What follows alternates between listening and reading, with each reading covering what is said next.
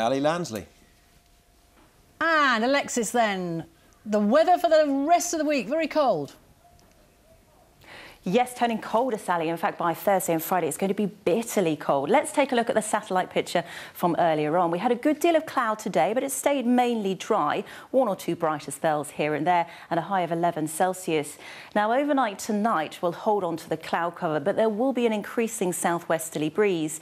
Temperatures tonight will fall away maybe to around 6 to 8 Celsius, so quite a mild night. There isn't the chance of a frost with that increasing southwesterly breeze, and the breeze will increase even further through the day tomorrow. A fairly cloudy start to the day, 1 or 2 brighter spells here and there. Temperatures will range between 7 and 9 Celsius first thing tomorrow morning.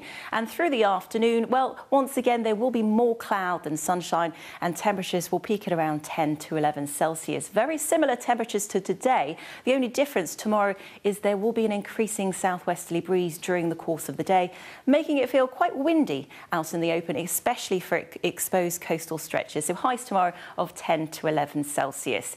Now, it's tomorrow night that it's all changed, because we'll have a weather front moving its way in from the Atlantic, and that's a cold front which will produce colder air behind it. But before it does clear, we are expecting lows tomorrow night dipping down to around 5 to 6 Celsius. So a very wet and a very windy night to come tomorrow night.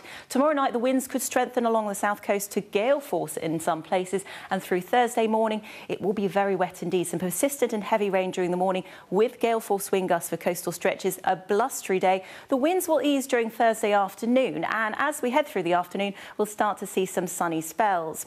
Friday, look at the difference in temperatures. A dip of down to 4 Celsius during the day. There's one thing I must show you here at Palace House is this. Listen to this. Sally. We'll leave you with that thought then, Alexis, shall we? Nice tree, though. I think ours is coming in next week. Yes, look forward to that. Thanks for watching. Good night. Good night.